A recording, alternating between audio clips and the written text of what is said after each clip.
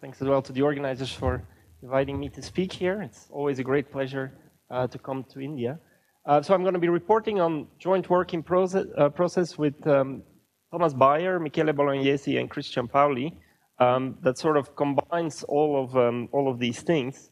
So strictly speaking, it's perhaps not directly about Higgs bundles, but I thought that in order to earn my keep here, that I should at least begin by giving a motivation that is related to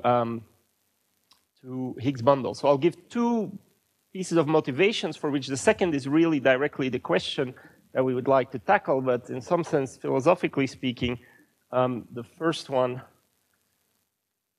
is very relevant as well. And this is essentially an old conjecture, by now old conjecture of Atiyah.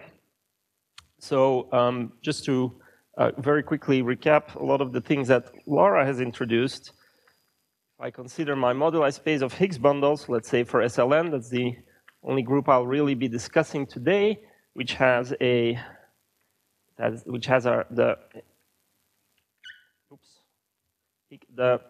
Hitchin map to the base of the Hitchin, that I'll call the Hitchin space.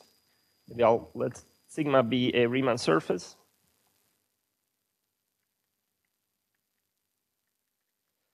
Then inside of here, I can actually look at the moduli space of stable bundles, which I'll just denote like this, which will be a little bit more of a key player for me.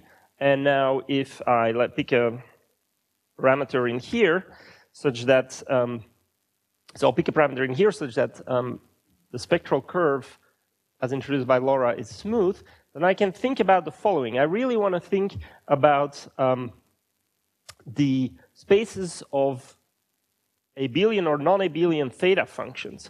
And so in order to do that, I'm really particular about thinking about non-abelian theta functions, thinking about a line bundle on here. So I have a space of non-abelian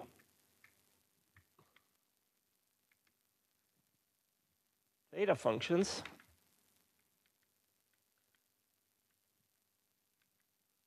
Which is just a space of global sections of some ample line bundle, k power of an ample generator over this moduli space.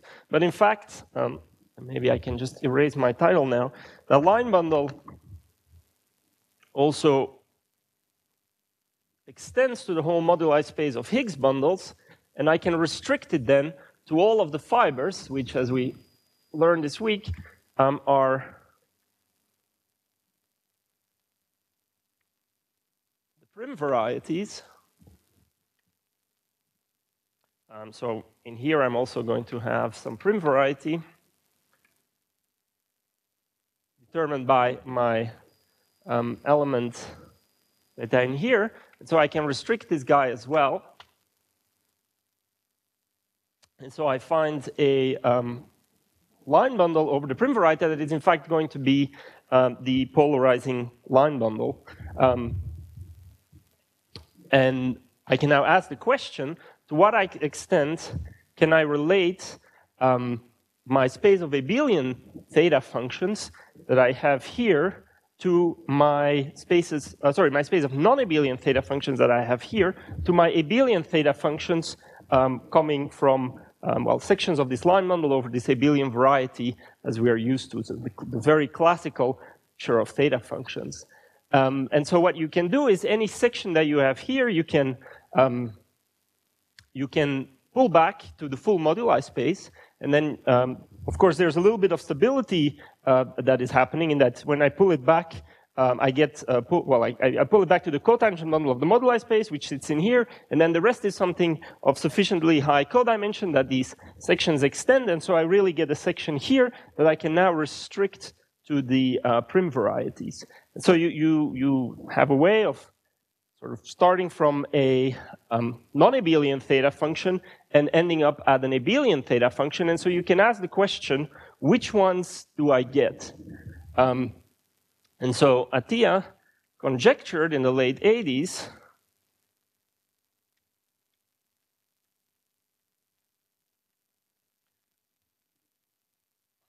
that the space of non-abelian theta or that all the non-abelian theta functions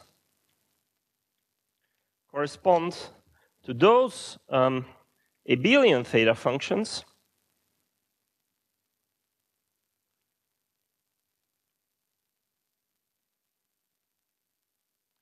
that are covariantly constant. And so here I want to take W to be the fundamental group of the Hitchin base. Let me call this guy H.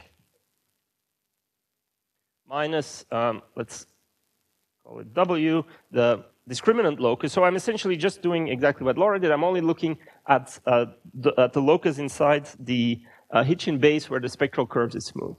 So I take the fundamental group of that, and then it turns out that I can now consider my spaces of abelian theta functions as a vector bundle over this space that come equipped with a projectively flat connection, over which I will say much more later. So we can now ask for covariantly constant sections. There's a bit of a projectivity there, but it can manage, and so can be managed. And Atiyah conjectured that exactly those abelian theta functions that are going to be obtained are going to be the ones that are covariantly constant, or if you think about that are invariant under the action of this group W that you obtain this way. So I'm gonna, yeah. I'm not quite sure. I think he wrote it down only in type A, but the basic idea is goes through. Yeah, whatever. You just want to look at smooth spectral curves, or it's a very general conjecture. But I think strictly speaking, he only wrote it down in type A. So he wrote it down in his book Geometry and Physics of Knots. So this is often also known as the abelianization conjecture.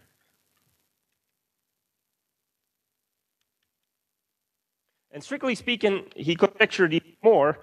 So these spaces, when you let your Riemann surface vary, when you vary the complex structure, they also come equipped with a connection, and he actually conjectured that you could obtain the connection this way as well. I'm not going to say anything more about this conjecture. The status of it is a little bit uncertain. About 10 years ago, a paper appeared in Annals of Mathematics that proved this in the case of where the group was SL2, but then about a year later, a short preprint also appeared on the archive that exhibited a fatal flaw in the argument, and ever since, it seems no retraction has been published or no correction has been published. So it's a little bit unclear what's going on. I don't have any opinion about this, but I would like to sort of take this as a broader motivation. This is a very specific recipe, but you can ask the more broad question: to what extent can I express space of non-abelian theta functions in terms of abelian theta function? Maybe not arising through the Hitchin system. I'm going to be talking about another recipe today that in a very specific situation works. So that was the first piece of motivation. But now more concretely, and this is sort of justifying the Chern-Simons in the title of my talk. So I already mentioned that both when you look at spaces of non-abelian theta functions, or you look at spaces of ordinary abelian theta functions, that when you let the complex structure of your curve vary, then you can think of these things as forming vector bundles, either over Teichmuller space or over the moduli space of curves. And these spaces come equipped with a natural projectively flat connection.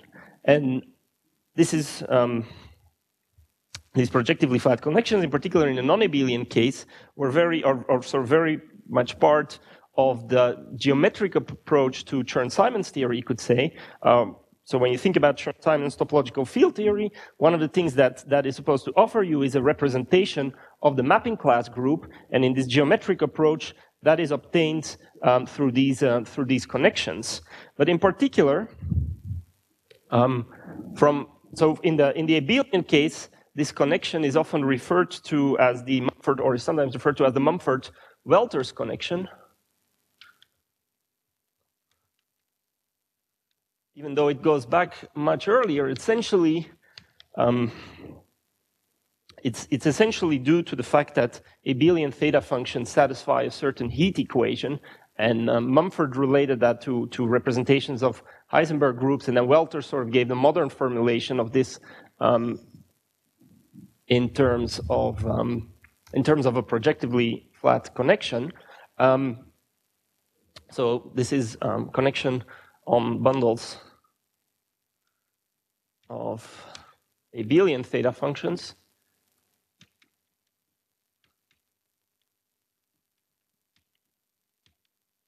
And it is known that it's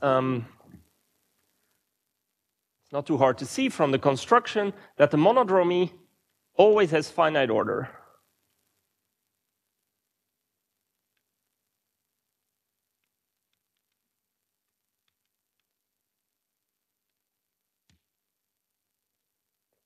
So this is not particularly hard to see, but as a result, it came a little bit as a surprise, much later than after Atiyah introduced this conjecture, that in the abelian case, so on the non-abelian side, you have a connection that is referred to as the Hitchin connection.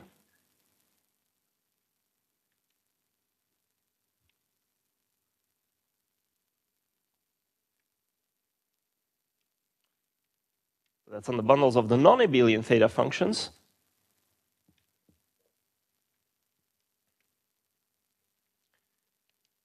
And then it was shown by Masbaum. I don't remember exactly when that was, but I think it must have been around 2002, maybe. And by Laszlo, Oli, and Zerger, much more recently, I think in 2013, that for G equal to SL2, the monodromy of this connection, so again, it's a projectively flat connection, but the monodromy of this connection always has elements in its image, the monodromy representation has elements in its image of infinite order, except for certain low level, for low levels. So elements of infinite order in monodromy.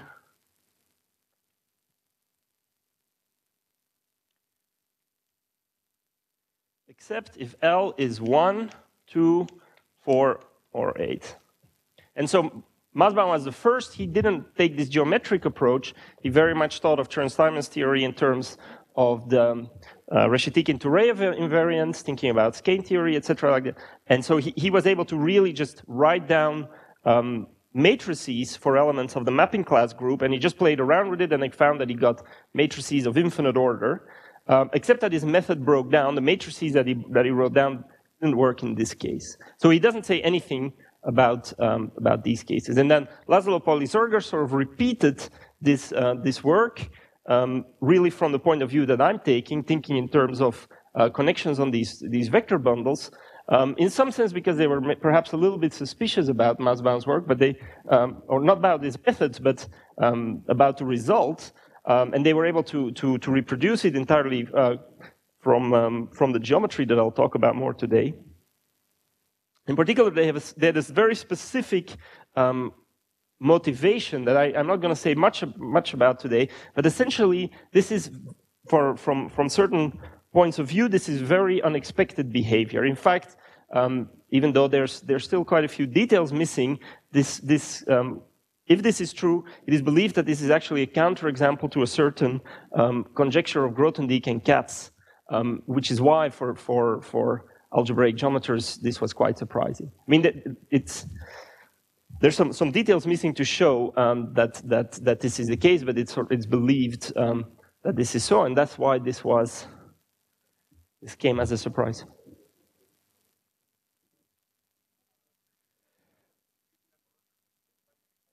I mean, on the face of it, it definitely seems like this is not good news for this conjecture. But I'm not quite sure that it totally invalidates it.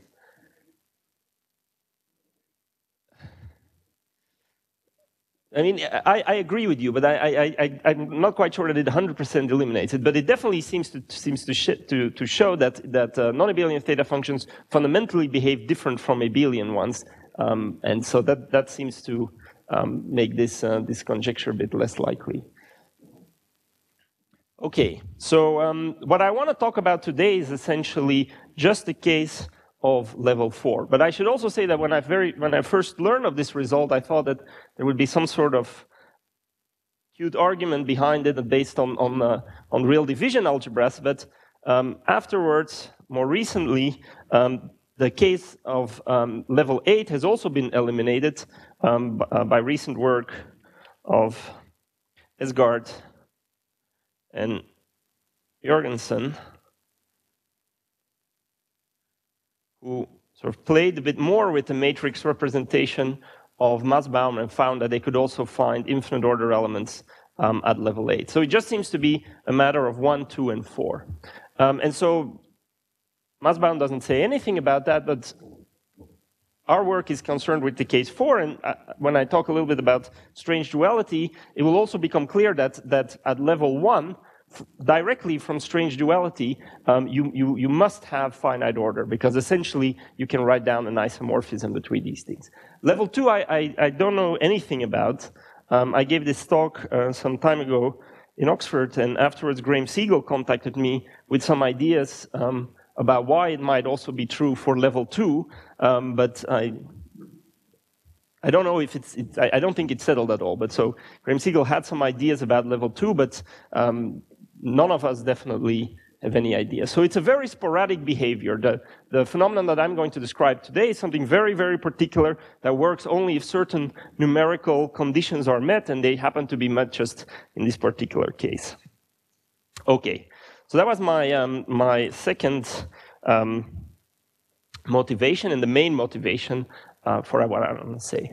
But now I want to introduce or discuss a little bit this notion of higher rank Prym varieties that I will need in order to talk about this.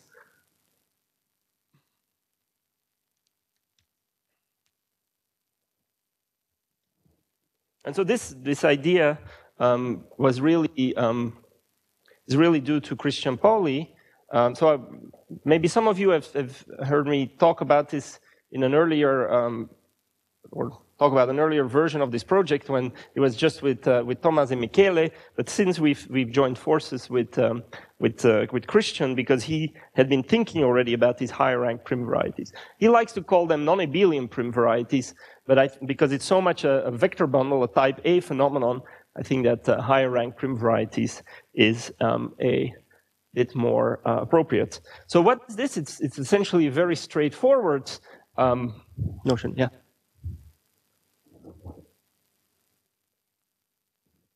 For when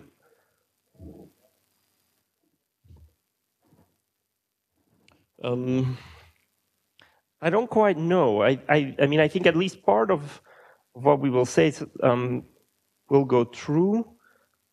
Yeah, I don't quite know. I would have to think about it.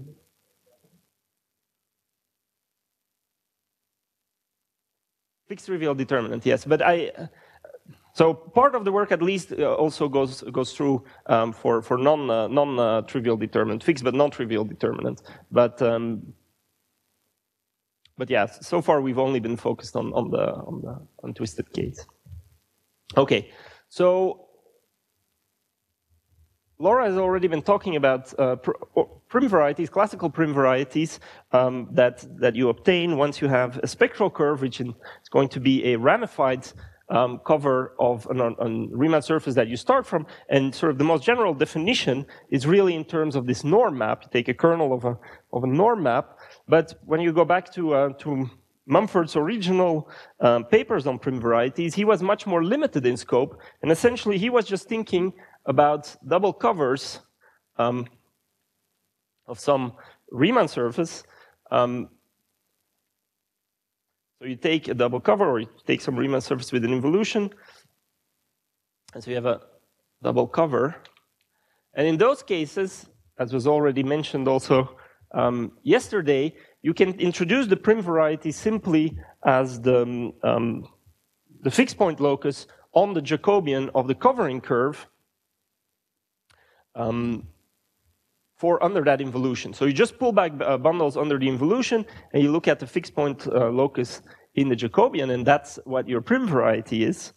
And so you can now define a higher rank Prym variety in the same way. You can just look at the locus of the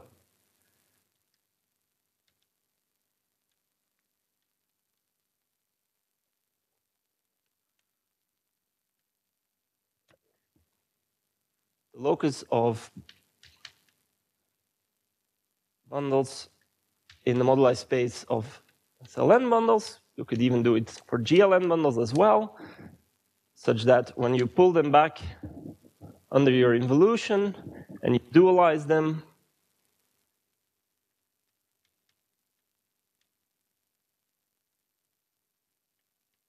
you get, maybe I should write it like this, you get your original bundle back. And so, you could say it's a very simple, straightforward thing to introduce. I'm a little bit surprised that nobody has done this. We looked in the literature, we couldn't find any mention of it, but somehow this is crucial for what I want to say today. So maybe I should give a few properties of this. And again, this was essentially worked out by Pauli. And yeah. So in the abelian case, you essentially have that, or that the Prym variety gives you the transversal direction to the Jacobian of the curve downstairs inside of the Jacobian upstairs. So you can pull any line bundle on sigma back to the cover. That gives you a map from the Jacobian here to the Jacobian here. That's actually an embedding. And the Prym variety gives you a transversal direction. And in fact, of course, the bundles, or the Prym variety and the Jacobian downstairs intersect exactly in the bundles that are self-dual. So you're going to intersect in the two torsion points of the Jacobian here. Now, in this case, in the higher rank case, you actually have to be a little bit more general, because you will have a positive dimension of bundles that are self-dual. So I can just say this, that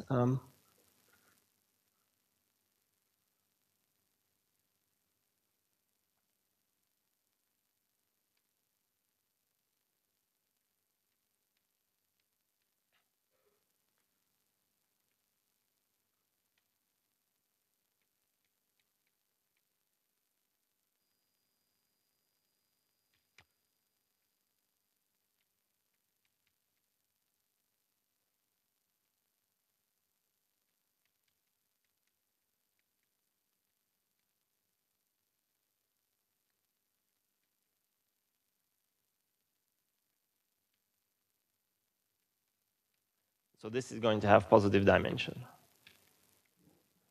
Secondly, in general, in particular in the case when you have an unramified cover, when you restrict your polarizing line bundle over the Jacobian to the Prym inside of it, you're going to find that this polarization is no longer principal. And in particular in the case of an unramified cover, you find that you actually have a square root of your theta line bundle. So your polarization is of type 2, 2, 2, 2, and so you can find a square root. And this is also the case here. So if you have an unramified cover,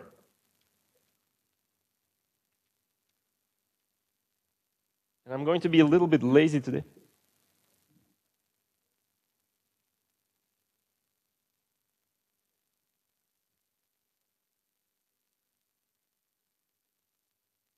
Sorry.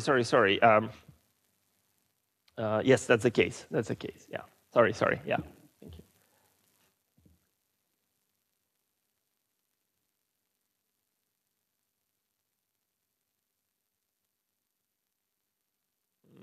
I have to think a little bit about it. I mean, it's definitely the case if you have something. Yeah,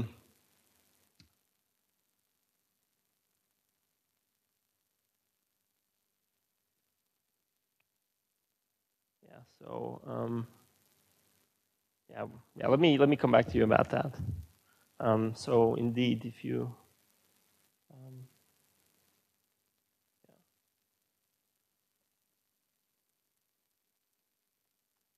well, let me just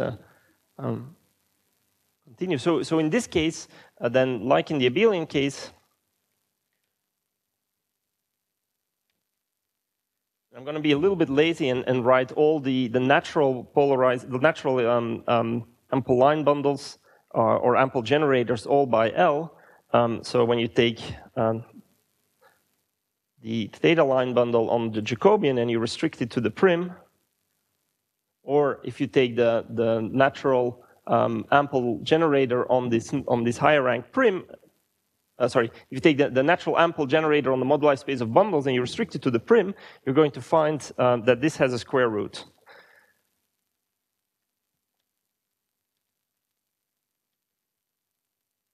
So this guy can be realized as a determinant line bundle, and the square root, as in the classical case, can be realized as a Pfaffian.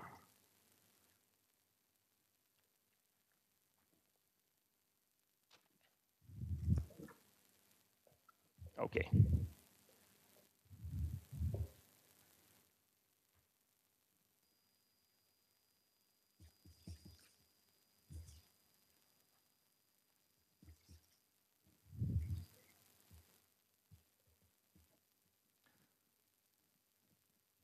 So I've briefly I've mentioned already two of the three words in the title, and now I'll say something about strange duality as well, because that's essentially the other key property of these higher rank Prym varieties, is that you can also get strange duality for them.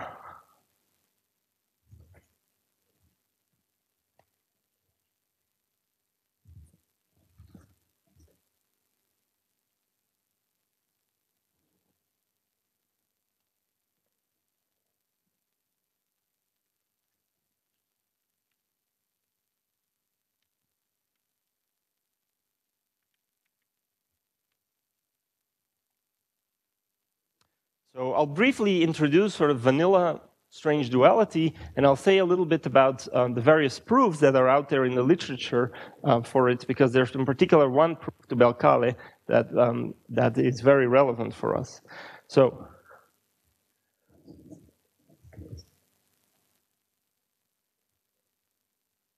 I want to say moduli space here, but I don't think that I mean, there shouldn't be an objection for doing this on the moduli stack as well, in the sense that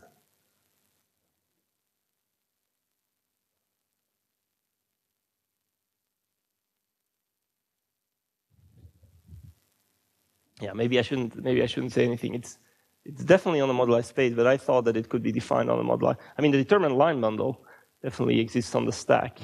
Yeah.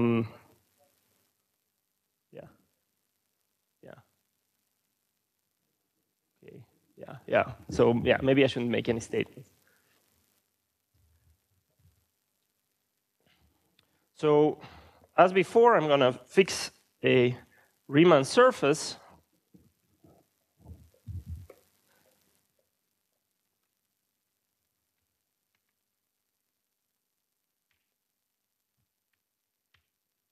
Of genus G.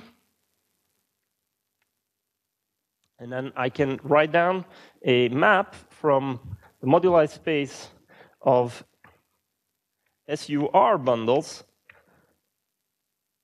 on this Riemann surface times the moduli space of, maybe I should say SLR bundles in algebraic geometry terms, times the moduli space of SLK bundles of degree k times G minus 1 to the moduli space of GLKR bundles of degree KR times G minus 1, where I just tensor, I take any pair, and I just send them to the tensor product.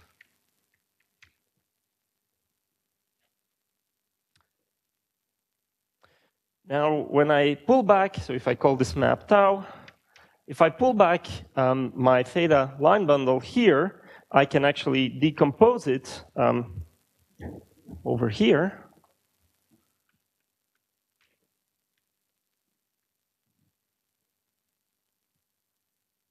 And maybe here I should be just a little bit careful and discriminate between the line bundle and the divisor.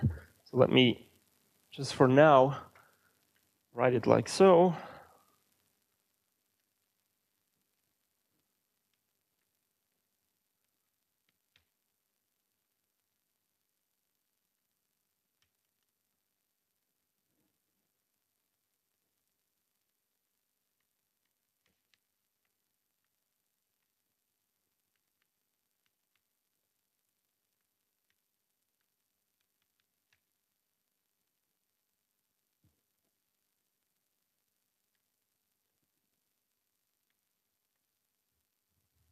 Which is essentially where you start to see the particular phenomenon of switching of rank and duality happening.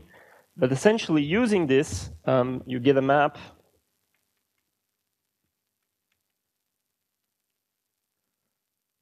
from H0 of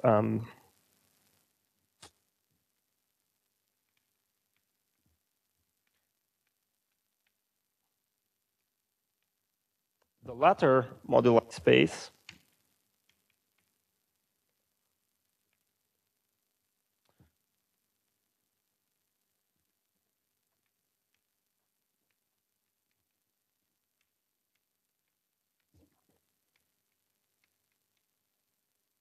to the tensor product of the sections of this guy and this guy.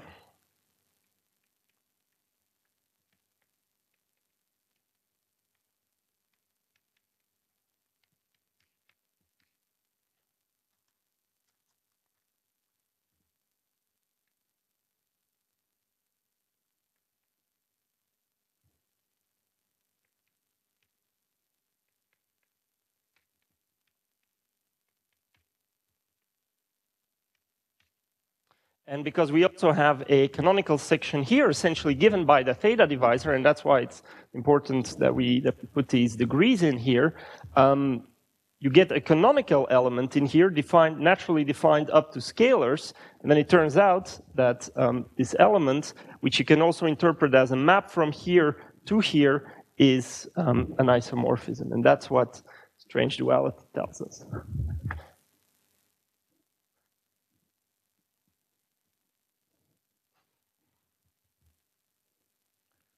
So the theta divisor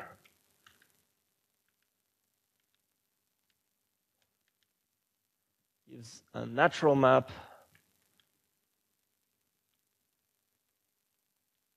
up to constants from H0 of M SLR of theta k. Maybe now I'll be a little bit sloppier. Of GLK of KG minus 1 with O of theta R dual. And so the theorem, strange duality, says that this map is an isomorphism.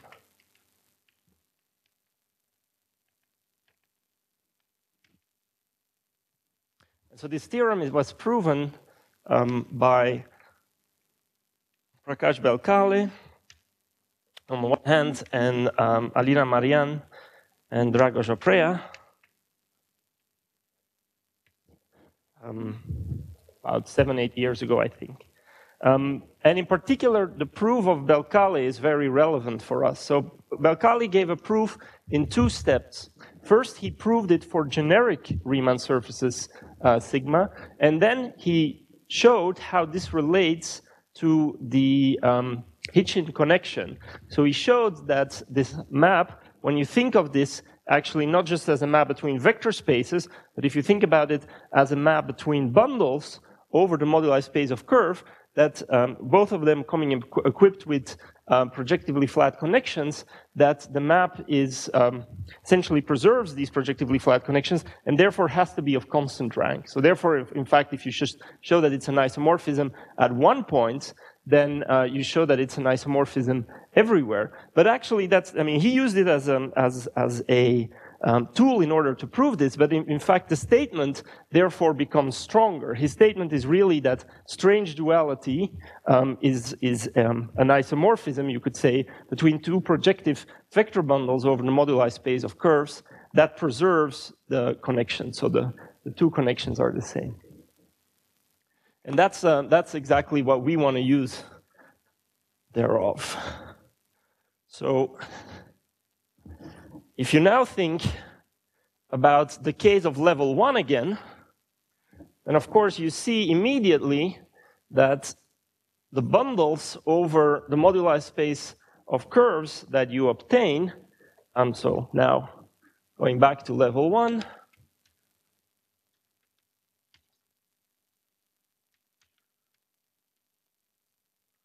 and in fact, I don't fully need this statement. The paper by Beauville, Narasimhan, and Raman, no, it's BNR. Is it Beauville, Narasimhan, Ramanan? Yeah. It actually does this exactly in the case where k is equal to 1, using this Mumford approach to the connection. They already showed that, and so that's sufficient to handle this case of level 1, but I want to take the perspective that this extends naturally, because now we find that H0 of M of SLN at level 1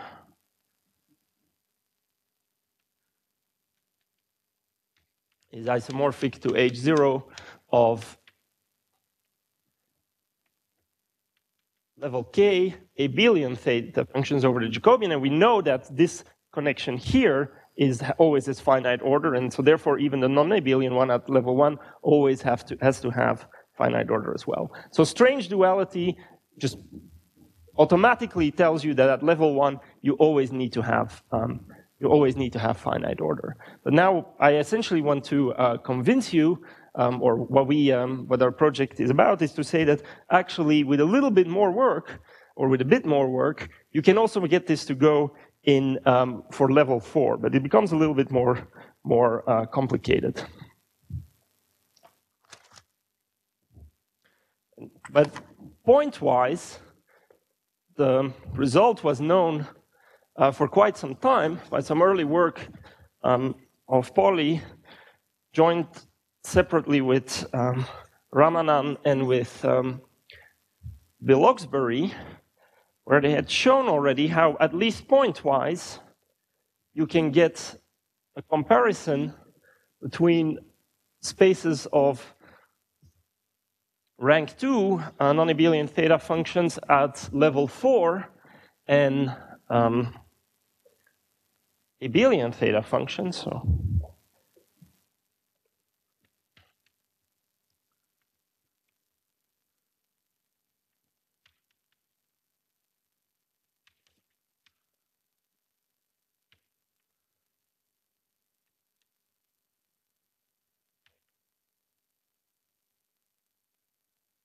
I think the Oxbury-Pauli statement, or the Oxbury-Pauli proof of what I'm going to write down, was only, again, valid for generic curves. And then Pauli and Ramanan have a more general statement that they also actually establish for all curves. So in some sense, it's a stronger one.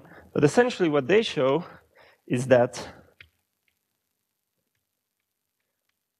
when you look at, so now I'm just going to give up on being precise. I'm always just going to denote my line bundle by L, and it's always going to be sort of the obvious line bundle that you can think of. So here it's the ample generator of the Picard of the moduli space of SL2 bundles.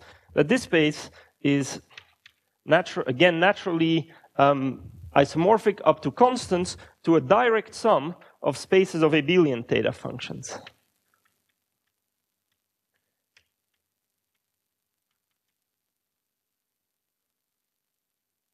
Maybe here I should be a little bit more careful.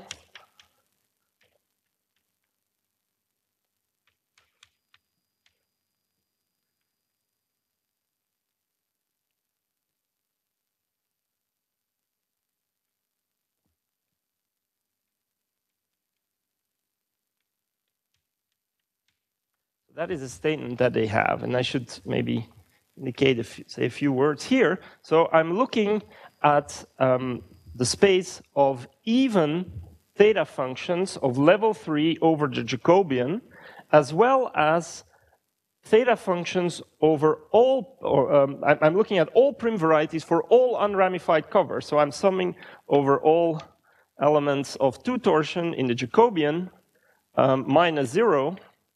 So these are that's exactly one way to describe all the connected unramified covers of my original Riemann surface. So I look at all these unramified covers, I take the Prym variety for all of them, and there look at the abelian theta functions given by looking at level 3. So I take 3 times the square root of the theta function that I have here.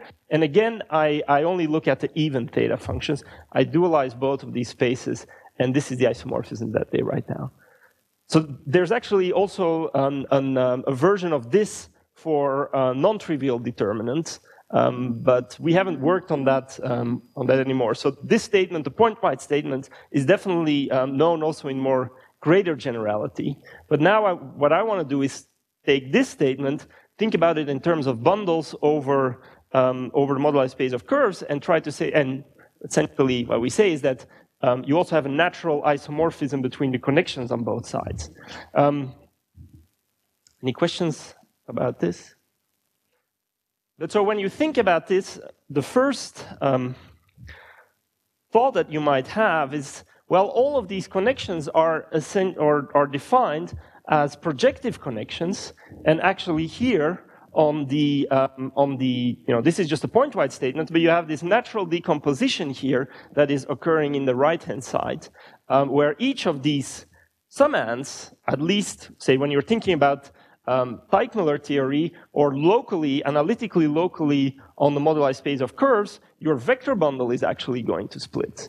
I mean, if you want to define this globally, this is not going to be a vector bundle over the moduli space of curves, of course, because these bundles would be or these Prym varieties would be flipped by diffeomorphisms. But at least locally, immediately you can say, well, there's a problem here because I have a projective ambiguity. So I would like to sort of take a little side tour to sort of show how you bypass that problem in a very natural way, because I think it's something that really should be known much more wider to geometers. So there's a concept that was essentially came out of Moscow in the 1980s of twisted D modules that completely sort of solves at least this projective ambiguity. So I don't exactly know who this is due to. I believe it's Bailinson, Bernstein, and maybe Schechtman. But in any case, I would say Moscow in the 1980s, where this notion was introduced. And so for our purposes, I would say that a twisted D module is sort of a variation on the concept of a connection that relates to a projective connection the way representation of a central extension of a group relates to a projective representation of a group. So maybe I should just write that down as an analogy.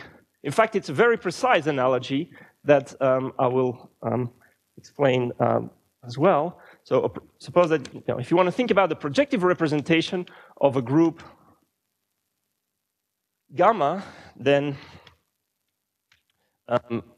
well, sometimes it's easier to think about a linear representation of a central extension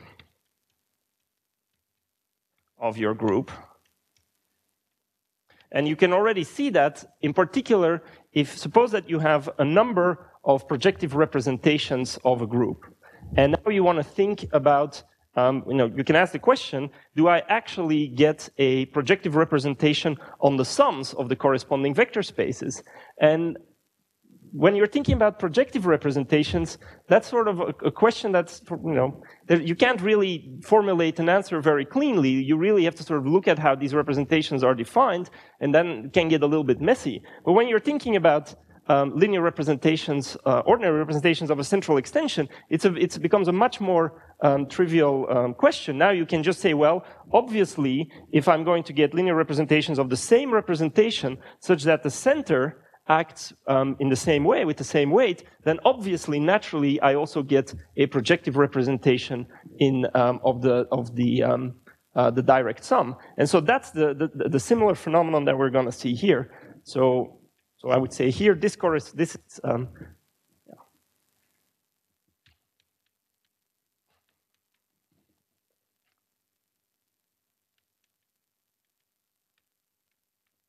these two relate the way that the projective connection relates to a twisted D module in this particular setting. I mean, I'm talking about a very benign case. I'm not going to start talking about Riemann-Hilbert correspondences or perverse sheaves. I'm just going to talk about twisted D modules over a smooth base. It's actually a very natural notion. And so maybe I can just very briefly recap. So the other point that I want to emphasize is that when people talk about the Hitchin connection, very often that is done in differential geometric terms, but you can do that also purely algebraic geometrically, and that's what I will do as well. So if I can just briefly recall how you think about connections in algebraic geometry, if you want. And this is essentially just going back to Attia's old paper from the 1950s, who did it complex analytically, but it's the same story. So suppose that I have some vector bundle E over some algebraic or holomorphic vector bundle over base X, and I can look at the following short exact sequence of coherent sheaves, where the middle one consists of the differential operators of degree at most 1. And then at the end, I take my symbol map that makes me end up in the tangent sheaf tensored with the endomorphism sheaf. And now I can actually take a subsequence of this guy by just restricting myself to the tangent sheaf tensored with the identity here, and then I take the inverse image of the symbol map.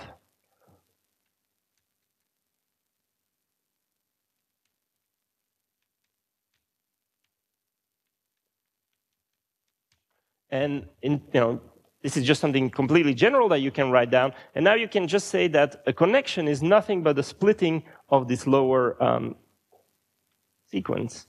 Because essentially what you're doing is you take any section of the tangent sheaf, any vector field, and you associate a certain differential operator with it, which is the covariant derivative. And in fact, this is going to be flat exactly. This is actually a short exact sequence of sheaves of Lie algebras, and when this section map is also preserving the Lie brackets, then it's going to be a flat connection. So just an alternative way of formulating this, but this is now convenient for us because we can also formulate projective connections very easily in this setting. If you think about it, what is a projective connection or projectively flat connection? It's going to be given exactly by local sections of my tangent sheaf or covariant derivatives associated with these, but I can have a little bit of ambiguity because when I try to glue them together, I can have some scalar differences. And if you think about this, the way you can formulate that is simply by saying that we now look at a certain subsheaf or subsection that goes like this. So again, I write down my same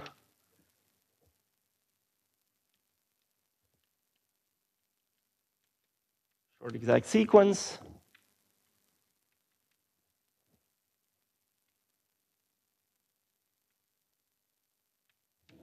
And now I just have to take an extension in here by my structure sheaf of the tangent sheaf.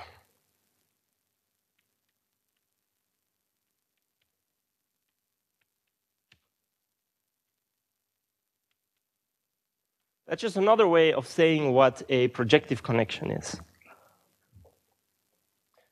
And if you have an ordinary connection, then essentially what you do is you take the subsheaf of this guy that is generated by the image of the section as well as the image of the structure sheaf. But now the basic idea... That?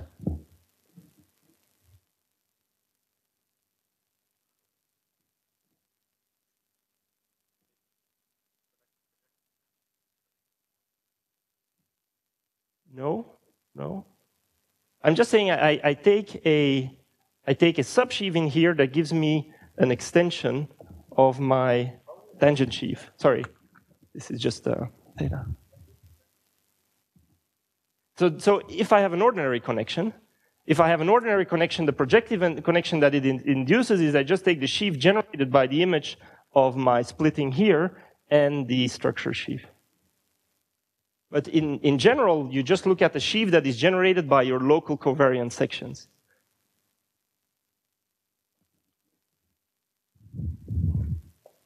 But now what the D module does, or what the twisted D module is in our setting, is the idea that what we want to do is we want to associate covariant derivatives no longer to sections of the tangent sheaf, but rather I want to take a central extension of my tangent sheaf, and in particular the natural ones that we are going to work with are the ones that are obtained from line bundle.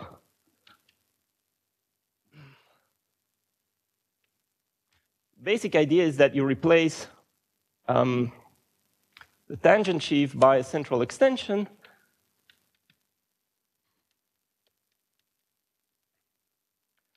obtained from a line bundle,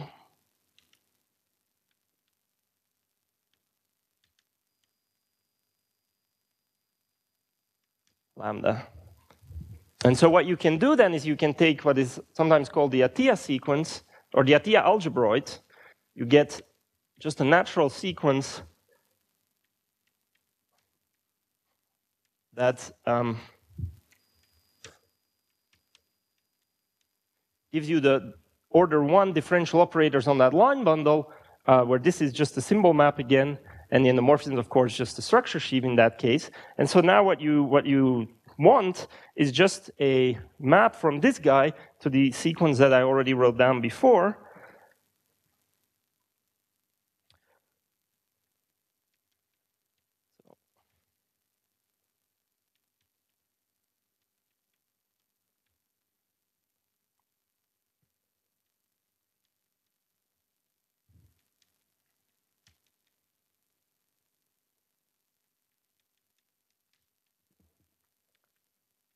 Where you now associate a covariant derivative, if you want, no longer with the section of the tangent bundle, no longer with the vector field, but rather with the section of the central extension. And so again, here I want to have the identity going to, or this should just be the identity tensored with the identity, if you allow my abuse of notation, and you can show that necessarily you map the structure sheaf to the structure sheaf, but not necessarily by the identity, but rather you multiply by a locally constant function that we will call the weight.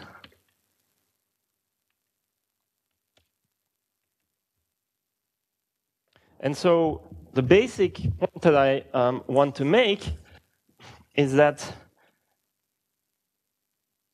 I should also say that definitely when it came to the conformal blocks, these Hitchin connections also have an alternative interpretation in terms of conformal blocks, and there this circle of ideas was definitely much better known. In fact, it was known that you can realize the Wessumino-Witten connection as a twisted D module, where the line bundle that you take is the Hodge determinant line bundle, and the weight that then occurs is half the central charge of your conformal theory. But the point that I would like to make is that, and again, we didn't find this written down anywhere, even though it's quite natural, that also the Hitchin connection can be constructed in this way. And so normally the Hitchin connection is, I don't have time to explain this, but the Hitchin connection is obtained through a heat operator, or rather a projective heat operator, but you can just look at that definition and again twist, yeah, maybe I shouldn't write it down, but there's a natural definition of a twisted heat operator, and just like an ordinary heat operator is going to spit out a connection, a projective heat operator is going to spit out a projective connection. If you twist the heat operator, what comes out is one of these twisted D modules. But in particular, what is very important is that now you can see that if you have a number of these guys, where the weight is actually the same, so if you have a bunch of vector bundles that have a twisted D module for the same line bundle lambda, and for the same weight, that naturally you get one on the sum as well. So that is sort of a crucial part, or a crucial tweak that we need to do in order to handle these direct sums. It's, once you know about it, it's quite straightforward. But I think this is a technique that is much more known to people in geometric representation theory rather than people who think about moduli of bundles. So this is sort of something that's very convenient for us, that allows us to tackle all this projective ambiguity of the bundles. So maybe I should now give the basic idea of the general proof.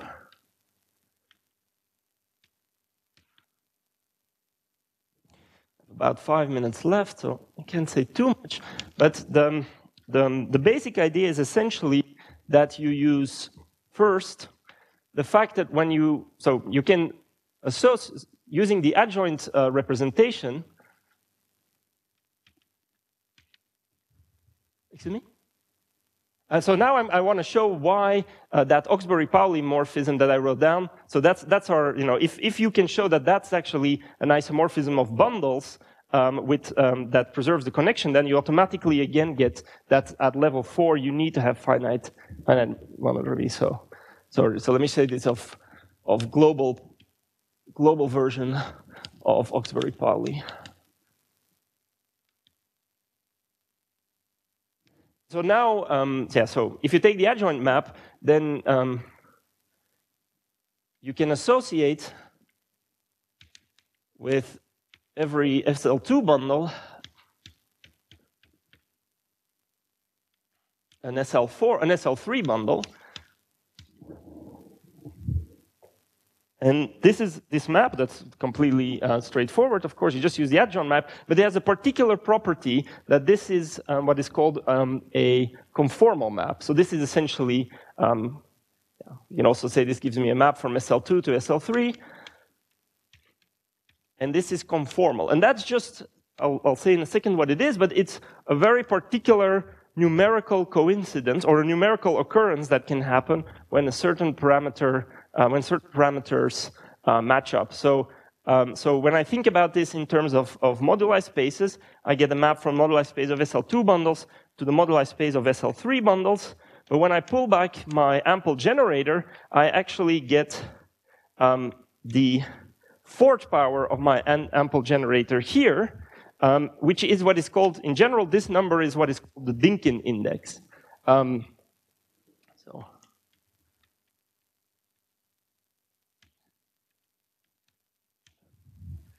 And so what you need to calculate, the numerical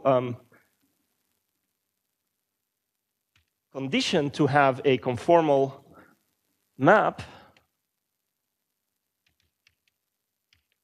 is that when you calculate the central charge for SL3 and the central charge for SL2 times the Dynkin index, it just happens that they match up.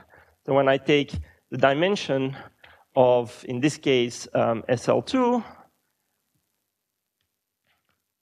times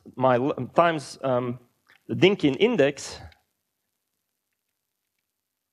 over the dual Coxeter number plus my Dynkin index, In fact, I should think of this as the Dynkin index times the level, but that doesn't matter. So when I do that for SL2, I get 3 times 4 divided by 2 plus 4. So that's 12 over 6, that's 2. But when I also do that for SL3, so now my Dynkin index goes away, I just think about my central charge at level 1, I get 8 times 1 divided by 3 plus 1, and that's also 2. So this is just a little coincidence, but this coincidence exactly allows us to switch from SL2 bundles to SL3 bundles and have a map that preserves the connection. So you can think about this in terms of conformal field theory, because if you think in terms of the Wess-Zumino-Witten connection, what is driving that Wess-Zumino-Witten connection is a gadget from representation theory that is called the Siegel-Sugawara construction. And the Siegel-Sugawara construction gives you a map essentially gives you a map from the Virasoro algebra into the affine Lie algebra associated with these guys. And the central charge is nothing but the weight that the central element of the Virasoro obtains. And so what happens is when you have maps like these, you get associated maps between the affine Lie algebras, and the fact that this numerical condition holds tells you that the Virasoro algebra, that you have a commuting triangle if you want, if you also stick in these two maps from the Virasoro algebra. And so because that triangle commutes, when you think what happens to the Wess-Zumino-Witten connection, you find that these connections match up. But the same is true for the Hitchin connection. So these central charges also show up in the Hitchin connection, essentially because the Hitchin connection, and again, I don't have time to explain this, but the Hitchin connection is determined by its symbol. The symbol is just Serre duality applied to the second, the quadratic element of the Hitchin fibration. So the quadratic element of the Hitchin fibration is giving you a map from, if you want, the cotangent bundle to the moduli space of curves times itself into the quadratic differentials. If you take Serre duality of that, you actually get a certain map. And the theorem of Hitchin, one way to interpret this is to say that if you take that map and you normalize it by the central charge, then there is a unique connection that actually has that as the symbol map, or a unique heat operator, rather, that has that as the symbol map. And so the fact that we have this numerical matching, this conformal condition, tells us that we can actually go from SL2 to SL3 and have a map that preserves the connections. So that's the first element.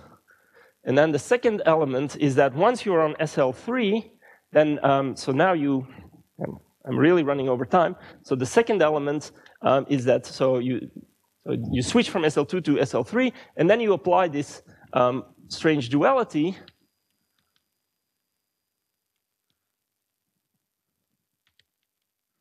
Both the vanilla kind, but also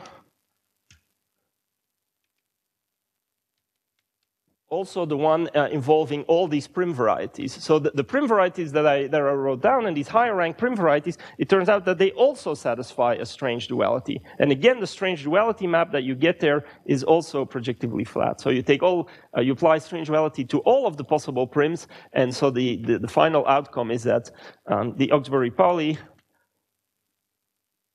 map, or isomorphism, is a global isomorphism. And in fact, it's a global automorphism of twisted D modules. But in particular, as a result, you get that it gives you that the projectively flat connections induced by them are the same, and as a corollary, you get that also at level 4, the connection is essentially determined entirely in terms of abelian connections. I've already gone over time, so I guess I should stop here. Thank you very much.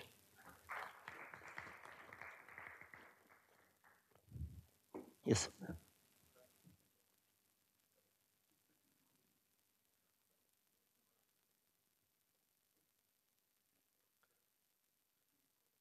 No. The SL3 level, I'm not saying that this map is an isomorphism. Because the bundles are not going to have the same dimension, but I'm going to get, in fact, a subbundle, but the subbundle preserves the connection. So, but then after I apply strange duality, I go from the SL3 one to various abelian ones. But again, then I have to take subbundles there when I take a plus. So in some sense, this is an intermediate step. But the intermediate step is not an isomorphism of vector bundles. But it does preserve my connection. So it's going to be a projection. The intermediate step is going to give me projections and embeddings, and these preserve the connection. But I know that when I compose everything that I have an isomorphism. So everything that I'm saying here, I mean, we already know that we have an isomorphism of vector bundles. That we actually already get. But this intermediate step allows us to say something about the connections, and to say that the connection that we get is the same. Yeah. But so the one thing that this says is that the two conformal field theories that one is going to give you a bundle embedded in the other over the moduli space of bundles, and that embedding preserves the connection.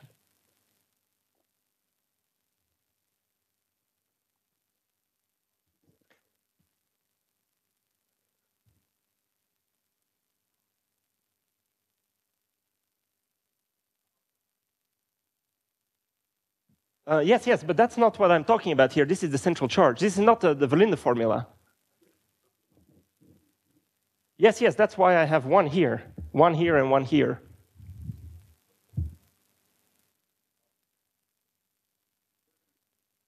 So with every SL2 bundle, I obtain an SL3 bundle. So I get a map from the moduli space of SL2 bundles, or the moduli stack of SL2 bundles, to the moduli stack of SL3 bundles. I take my determinant line bundle here, and I pull it back, and then I say, what multiple of the determinant line bundle do I get here? And I find that it's the fourth power.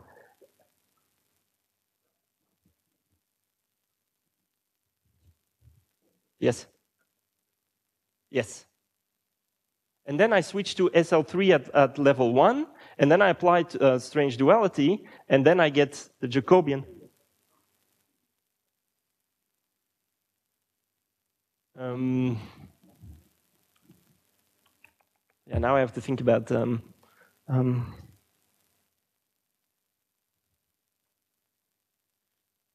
Yeah, I would to check the Verlinde formula.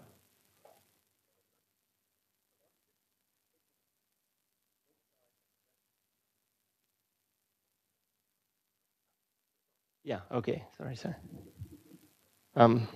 Yeah. So the one thing I should mention is that even when you just take the Verlinde formula for this guy, it behaves atypically in that it just spits out integers. And in fact, if you lump them together in the right way, you get exactly the decomposition that you get also from the target of the Oxbury-Pauli.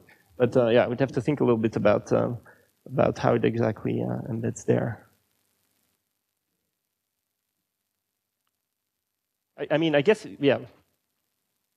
Anyway, we should